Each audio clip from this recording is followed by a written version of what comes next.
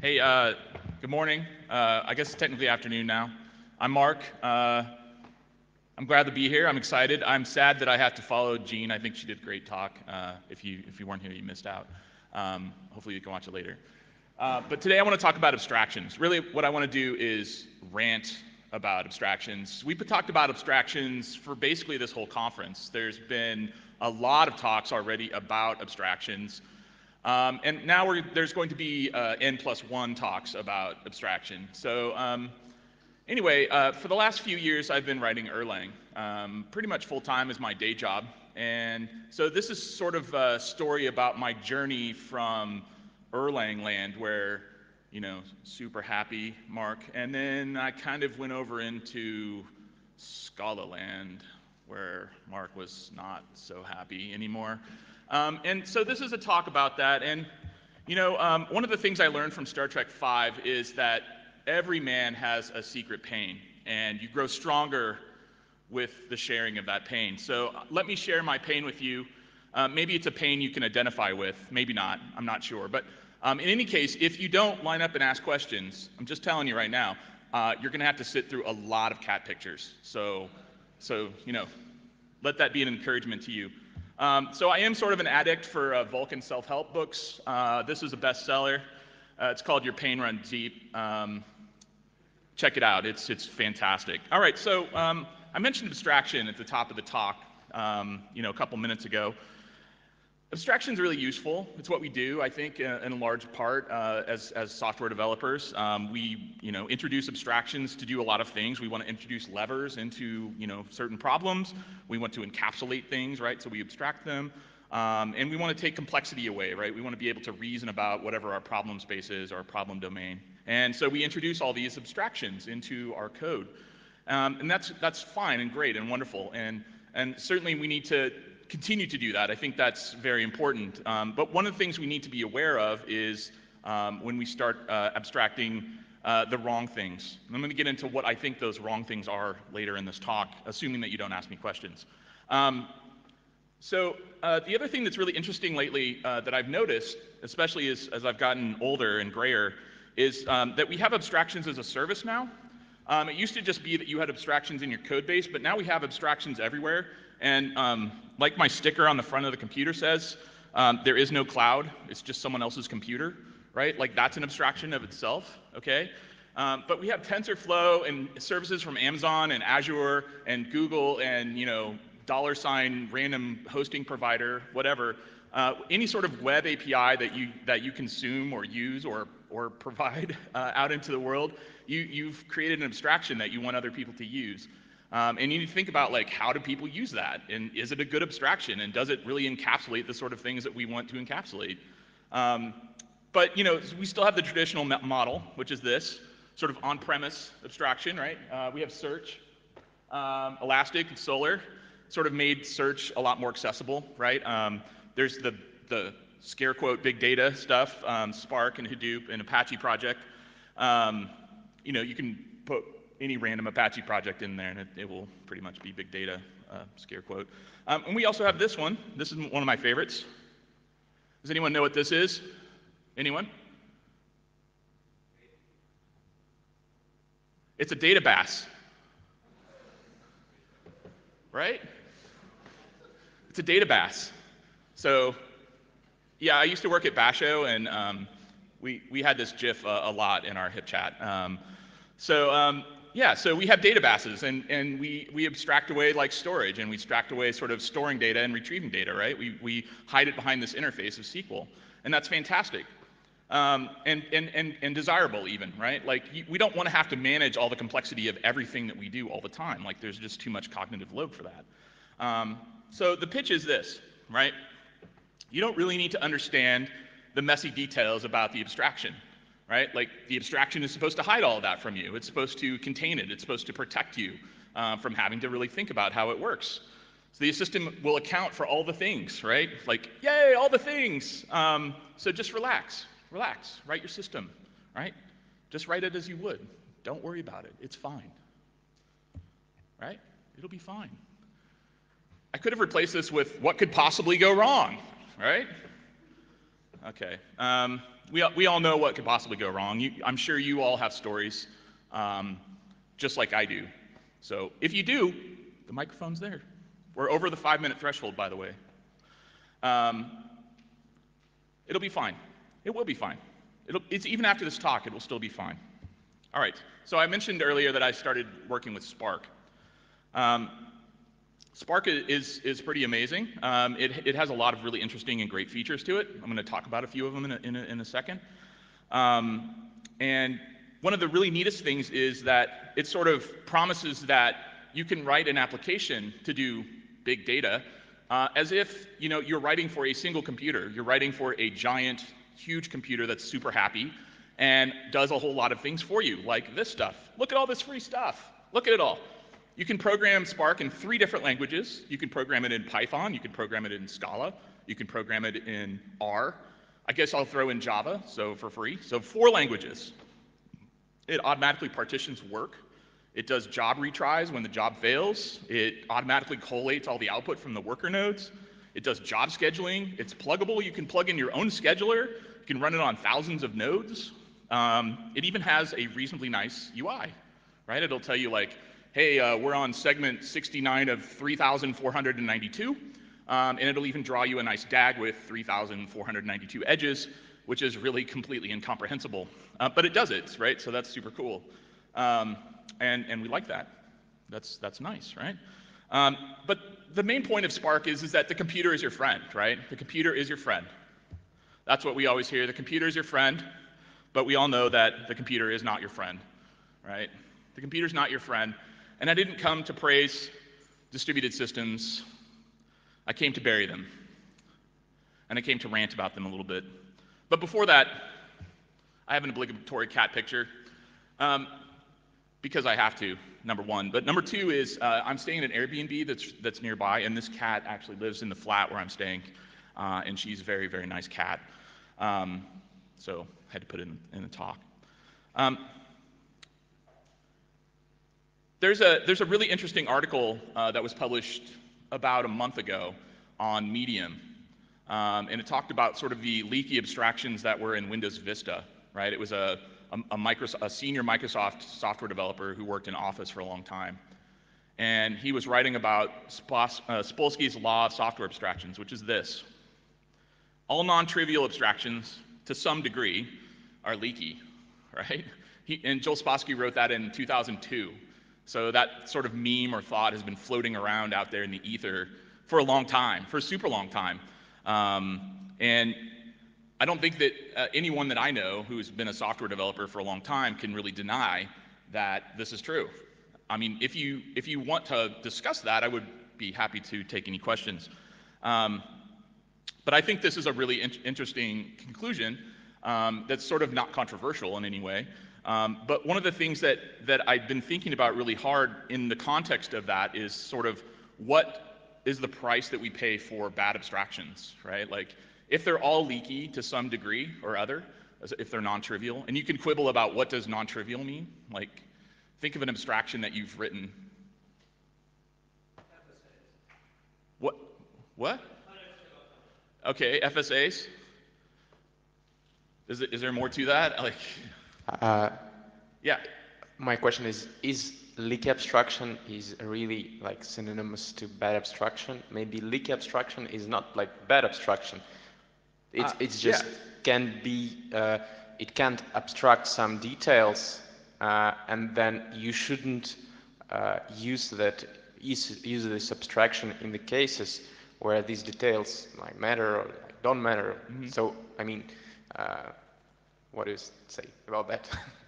Yeah, so that's a great point. I think, you're right. I guess what I was going to say, or what I'm thinking right now in the context of that question is that leaky doesn't necessarily mean bad. Like, I know that often we use it sort of in a negative way. We use it to describe abstractions that are bad. But if all non-trivial abstractions are leaky to some extent, right, whatever those words mean, then every abstraction that we create has leaks in it, right? We expose some of its internals somehow or other for other people to consume. And sometimes that makes sense, and sometimes it doesn't make sense. So I think that it's a good distinction to draw between bad abstraction and just regular old leaky abstraction, which to me is just abstraction. So I don't know if that answers your question or not, but that's kind of what I'm thinking. Yeah, another question? Go ahead. So here's a proposed way to define what it means to be a leaky abstraction. You have a specification which is short and understandable, and which doesn't completely describe the behavior of the software that has this abstraction. And then you have a slightly more complex specification that says, oh, in this particular case, it doesn't work like that. You have to do this extra thing to fix it up. So when you have these two specifications, the simple one you want and the more complex one that is actually implemented, that's the leak. Yeah, good point. I agree with that. I agree with that thought. And that's actually part of my journey on Spark, for sure. So what I was thinking about, just to get back into the slides a little bit, we're gonna play pub trivia for a second. Does anyone know who this person is? Any clues? All right, I've got a hint. I've got a hint slide. It's coming up. This is the last chance to get full points right now. Yeah, it's Arthur Clarke. Arthur Clarke wrote. Here's my hint slide. Right? Isn't that cool? It's the monolith, like with Lego guys. I think that's super cool. Like it's always awesome what you find on the internet. Anyway, the question is like, what are we to do? Like, what are we to do? What are we to do about leaky abstractions or bad abstractions? And Arthur Clarke wrote a story in the 50s called Superiority, and it's a short story. It's probably about 3,000 words. You can read it in 5 or 7 minutes probably. And it's the story of a civilization that was engaged in a war for its existence with another civilization, another space civilization. And it talks about how the first one, which had like technologically superior military tactics and firearms and all sorts of things like that, ended up losing the war. And the story recounts basically in graphic detail this cascading failure of abstractions, right? The sort of scientist teams in this notional civilization would go out and create brand new weapons that were super destructive, and they required a whole bunch of other maintenance and engineering teams to actually keep them operational, which imposed further higher requirements on the military to protect them, and they couldn't do that successfully. And so what ended up happening is they lost the war, right? They lost the war because they just kept building this increasingly large and technologically complex pile of weapons that required much more overhead and thought process into making them successful. Even though they were amazingly successful when they were working, right? But that was the problem, was they didn't always work. So is the speaker thing counting up or counting down? It's counting up. Okay, all right. Sorry. So what are we? Yeah, the question way in the back.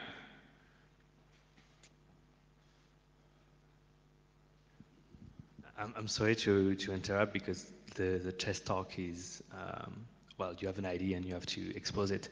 But you were talking about leaky abstraction, and I remember when we were using SQL, we were like ordering joins because of performance optimization, and we were thinking like the engine will execute the query, and we will have to format the query in a certain way to make sure that some kind of optimization will trigger and so on.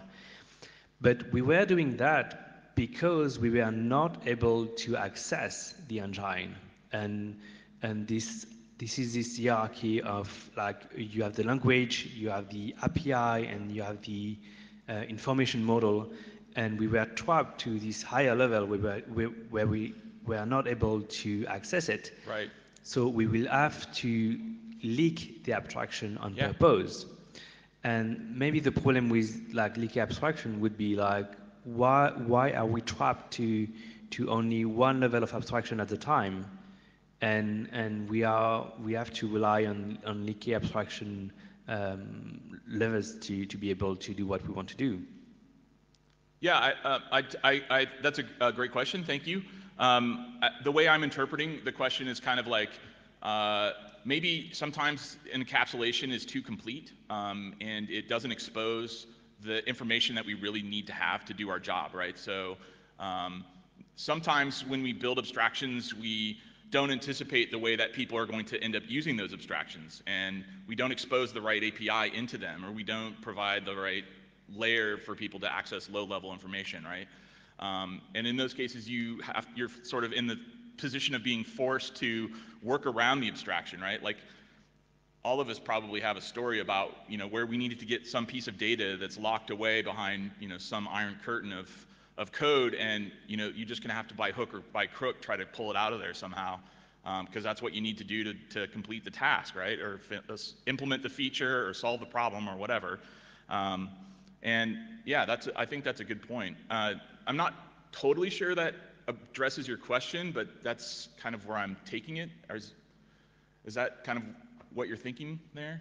Is that the wavelength you're on?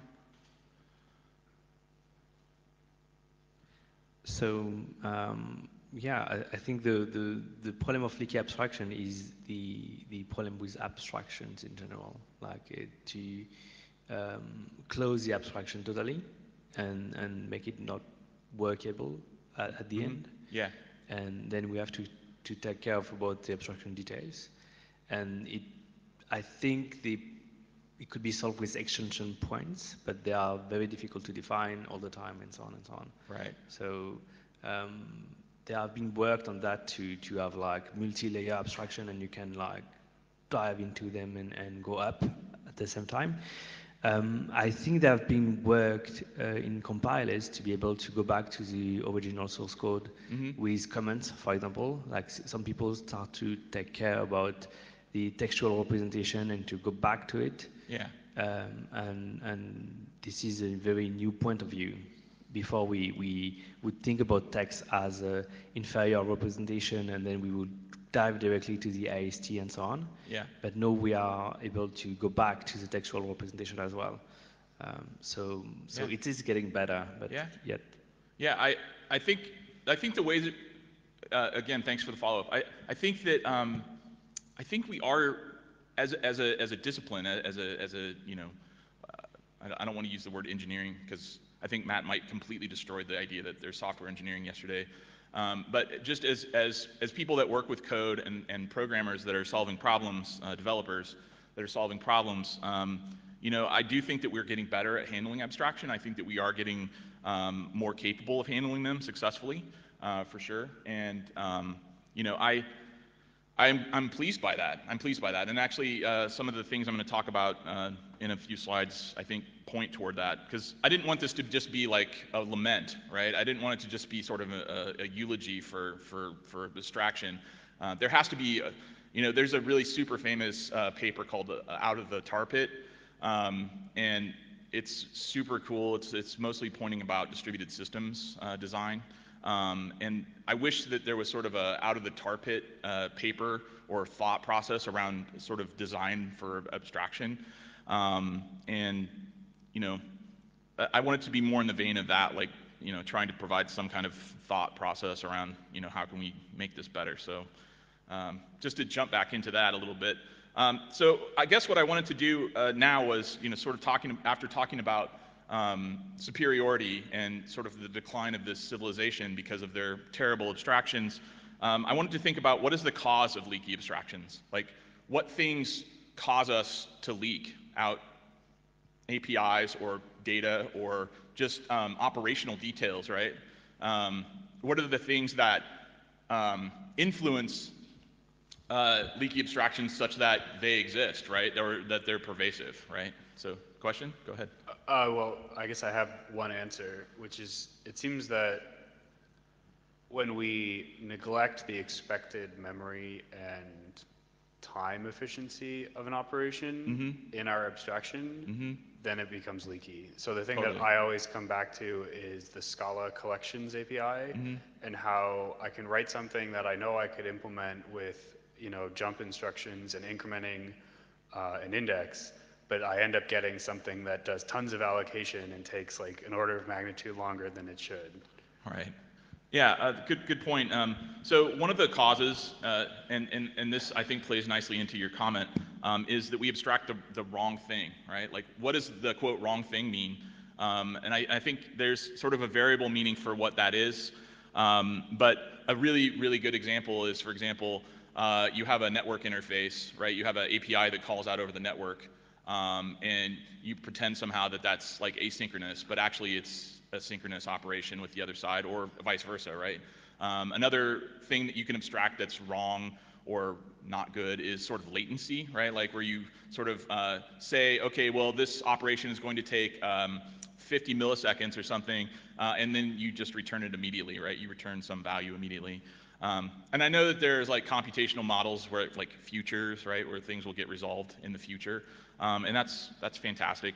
But I'm just thinking about like, you know, for everyday sort of web API calls and other things that you might do on a remote basis to other nodes or whatever, sometimes those abstractions can be really terrible, and they can really bite you, and they can really come back and haunt you. And it could be you as the consumer of that abstraction, or it could be you as the you know, the creator of the abstraction, or your team. Another thing that is, I think, a cause is sort of trying to abstract things that can't be abstracted. Like if you have complexity that's just complex, you know, sometimes you can't really build an abstraction on top of that makes sense. Sometimes you have to, you just have to live with the complexity. You can try to provide a nice interface into it. You can try to make it, you know, sort of less cognitive load for the people that are following maintenance on your code, or trying to use your application. But sometimes you just have complexity, and it's complex. And that's just kind of how it is. We sometimes run into the situation where we have things that are leaky by design. And I think this points back to that tension, right? Sort of like what Jonathan was saying earlier, between kind of like the barrier between the data that's sort of in the underlying data model and sort of what you expose or let people consume. And there's a tension there, right? Like I said, so you're not always going to be able to anticipate how people use your abstractions. You're not always going to be able to, you know, figure out that, oh, well, I should have provided an interface to compute this derived value, or I should have exposed this data model, you know, this part of the data model directly to the user so that it could be modified very easily, you know. So I think those are some of the things that really can lead to bad abstractions that end up being leaky, and things that are sharp, right? Things that cut you, things that you come back and you regret either using or building. That regret can go both ways, right? Okay, so let us be honest with one another. One of the problems that a lot of us face, I think, is that service providers, especially, and software abstractions sort of promise us the moon, right? They're like, just build your application like you normally would, and it's just one giant computer, then you don't need to know all the details. Those things are sort of seductive, but not true, right? It's fine for you to ignore the details until it's not fine for you to ignore the details, and that's just how things go sometimes. That's just how they work. You have to be honest about what the capabilities of your code are, and what the capabilities of your abstraction are, and what the limitations of your abstraction are. I think that's something that we sort of give short shrift to a lot of times. You know, we want to promote we're justifiably proud of the things that we make. I mean, that's just normal behavior. And we want to put it out there, and maybe other people will find value in it, and that makes us happy, because, you know, who doesn't like to be valued for their contributions? I think most people do. But one of the things that we're not very honest about sometimes is, like, what are the limitations of the things that we're giving you? So it's like, okay, well, we built a database for you to use in your product, and you know, it has this limitation and this limitation and this limitation, and sometimes we either gloss over or ignore those things, and or we don't publicize them, right? Like, certainly if you're in a commercial software product, you're not going to publicize the things that the flaws that your abstraction has. You know, that doesn't pay anyone's salary. So I guess what I'm asking for is a little more transparency, a little more honesty about sort of the limitations of some of these systems and abstractions and programming languages and frameworks and all those sorts of things. I think that would be really helpful. I mean, I'm not necessarily asking for like a bullet point list of all the things that are terrible, right? But at least it would be nice to have a sense of what that is. Okay, I wanted to talk a little bit about tutorials and documentation. Can I ask before? Yeah, go ahead. Thanks. So it seems to me that you are basically blaming the authors of the abstractions. Could it be that, sorry? today? Yes. Ah, thank you. Thanks.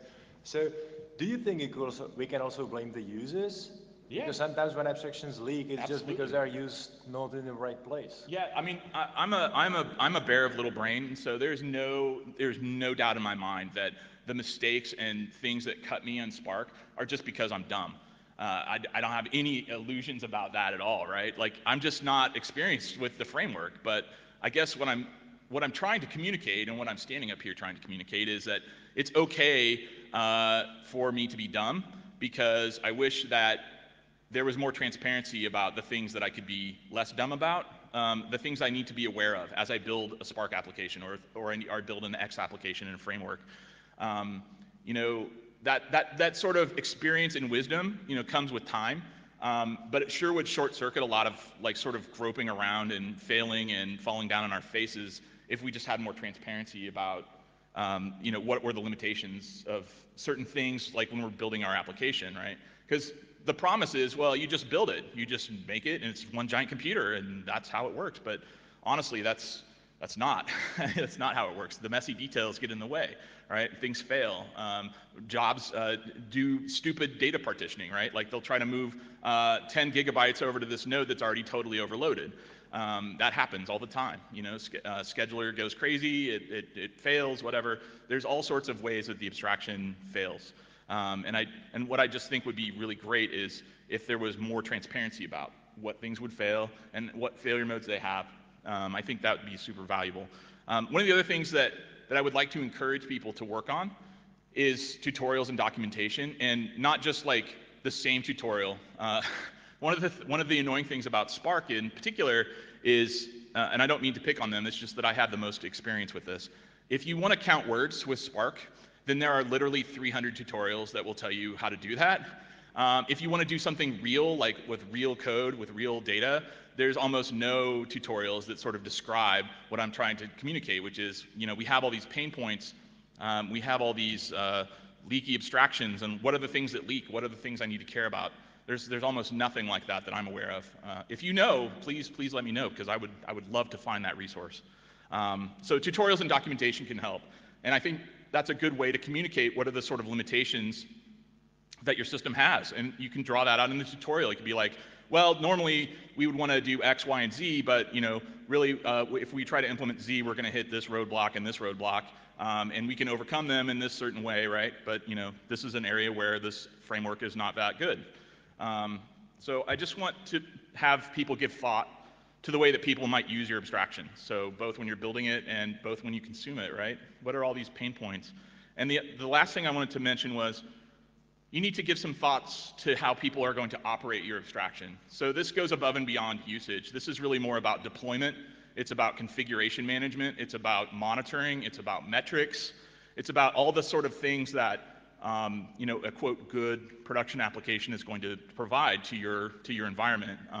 If you're in an environment where the software developers are responsible for the maintenance, right, for being on call for things, like if it fails or whatever, those are the sorts of things that you need to provide out of the box, right? And if your abstraction makes it hard to operationalize your code base, then that's going to be another pain point. It's going to be another sharp edge that cuts you when you try to use this in production, right? That's it. That's what I have to talk. Thanks.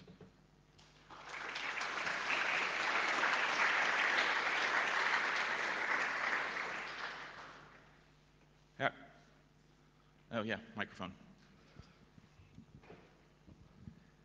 Cheers, a very interesting talk. I wonder whether a lot of the effort from some of the talks we've seen at Heron is about what I might call synthetic abstraction, so like static analysis, so not things that have necessarily been high-level properties that the people have put in, but that someone's come along later and tried to examine and derive from it. Do you think that kind of approach of taking an existing artifact and kind of discovering properties of it is likely to be any more or less vulnerable to the leakage problem? That's a great question. Thanks. That's actually a really interesting question too. I think one of the features that I like about the sort of static analysis pathways is that it does give you a signpost to some emergent behaviors that you might not even be aware of that it's in your system. And I think like Jean's talk where she was discussing security policy is a perfect example of this sort of thing where you're going to have policies about who can see what piece of data at what time, and the myriad ways that can conflict and come into and change over time, like both the policy and who is looking at it. We've got to have tools that help us figure these things out, and I think that with tools like static analyzers and other things like that, we can help understand what are the limitations of our abstraction, right? We can help get a sense for, okay, well, this is sort of the boundary of my abstraction, so now maybe I can look at how people are interfacing with it and decide, is this a really good boundary, right? Maybe it should be a little bit further out here, a little bit further out there. Maybe we should pull this part back, right? Like no one uses that. So yeah, great question, thanks. Thanks. So can you go back to the slides that both of you? Sure, I'm happy to go back to any of my slides. All right. So here's maybe a long-term answer to this. Cognitive systems, like you and me and everybody else here, are using leaky abstractions all the time. For example, in natural language. And like you can say something like all abstractions are leaky. Now, we didn't ask you to precisely define the word abstraction. Mm-hmm. We didn't ask you to give the exact temporal scope of R. I'm grateful, thank you. Yeah, but we kind of know what you mean. It would maybe be nice if the computer systems of the future didn't take us so literally. If we could, as somebody else suggested before, throw a number of soft constraints at their behavior on them and ask them to behave reasonably by keeping all those constraints in mind. Mm-hmm. Yeah, thanks. It's a good comment. I appreciate that. I think another way out of the tar pit of abstraction might be sort of along those lines, which is, right now computers are super literal, and we really do have to anticipate all of the sorts of behaviors that users might want to do with a system, right? We have to create how those interactions take place and what constraints they have. In the future, maybe it can be more fuzzy, and that would be a lot better for everyone, right? Like, if the computer was slightly more autonomous, that might be a good way to go too. Any other questions? No? No? One more? Okay. I was thinking that maybe we could have a notion of good and bad leaks. So if we have an abstraction which serves as a starting point where you have sort of a short specification you can understand, you can start writing your code quickly and get something running quickly. If then there's some kind of incrementality properties such that the extra details that you didn't want to know about at first, but you have to know about them in order to make the system work in all situations, if you could enhance your system to take those extra conditions, those extra requirements into account, sort of incrementally, you don't have to refactor your whole system at the base. You could just add sort of a little bit of extra code, and if in that sense, if your leak allows you to start naively and then fix it up with a small amount of code, that's a good leak. Yeah, absolutely. Yeah, I agree. I guess maybe I should have had a slide that says leaky not equal to bad. I agree. I think if you can start small and pretend, like one of the tactics that I like to use on a new project is like, what is the stupidest thing that could possibly work, right? Like, let's try that. Maybe it'll work. Sometimes it doesn't, because it's not fast enough or it's not performant enough or it doesn't have low enough latency or whatever. But at least it's a point where you start with, and yeah, you just work from there incrementally. Hopefully, as you go forward, right, you're not buried under this mountain of technical debt, and you can continue on your merry way with your abstraction enhanced over time. Yeah, good comment. Thank you. There's also the kind of opposite problem, which I always find myself bumping up against, which is where there's no escape hatch, like where the abstraction is actually successful, and you're like, well, if only I could reach over there and just change that other thing. Like, if the design is like stratified, and sometimes it makes sense to operate here, and sometimes it makes sense to operate down here. Yeah. When you actually can't dip below, is actually incredibly frustrating. So I don't want things hermetically sealed all the time. Like. Yeah, I agree with you. I think there's definitely a tension between layers of data, right? Like, we need to be cognizant of that as both sort of implementers and consumers of that. And again, those are areas where I feel like documentation could really help you, right? It's like, oh, if you use this method and you expect to get this piece of data out, it's not available, right? Like we've intentionally hidden from you, and maybe you could explain the rationale. Like I feel like we're missing so much of the why. We're missing so much of the why, and I think that that's not a good thing. I think I'd like to see more of that. And one more thing is like free software allows you to, in theory, go as deep as down the stack as you want. So like everyone knows it's turtles. But I kind of like that idea that in principle you could open up Spark and look at the code or whatever. Whereas if you're using Redshift or something that you don't have access to, you're right. Like, you can't go down. That's true. And you know, it probably isn't a bug in the kernel that's causing your issue, but like in theory you can introspect all the layers. Yeah, great observation. Thanks. So I think that's definitely true, and I maybe should have pointed it out. Like a big difference between your own on-premise abstraction and an abstraction as a service is that you don't control that other abstraction. You know, you just have this API. Whatever the API gives you, that's what you get. And you know, if you want more than that, well, too bad. You don't get it. So yeah, good point. Thank you. One more question? I'm going to go back to the cat picture because I really like it. There it is. The last comment just made me think that it seems that oftentimes the most transcendent wins you get as an engineer actually come from leaking through your abstraction and changing something about what you're living on. So like, if you just assume you have an x86 processor and you try to optimize things as much as you can, you only get so far. And then all of a sudden, Intel releases the Xeon Phi, and you have like 60 sub-processors sitting next to you. Right. Like there's a whole nother way of thinking, but you have to break your abstraction and go down a level. Yeah. And so, yeah, I don't know. And like the tensor processing unit from Google is another way where actually breaking the abstraction and going under it, or like leaking through it and changing your assumptions actually makes it really a really powerful engineering idea. Yeah, definitely. That's another good comment. Thank you. I totally agree with you. That can be really, really cool. Anyone else? No? All right, thank you very much for your time, and I hope you enjoy your lunch. All right.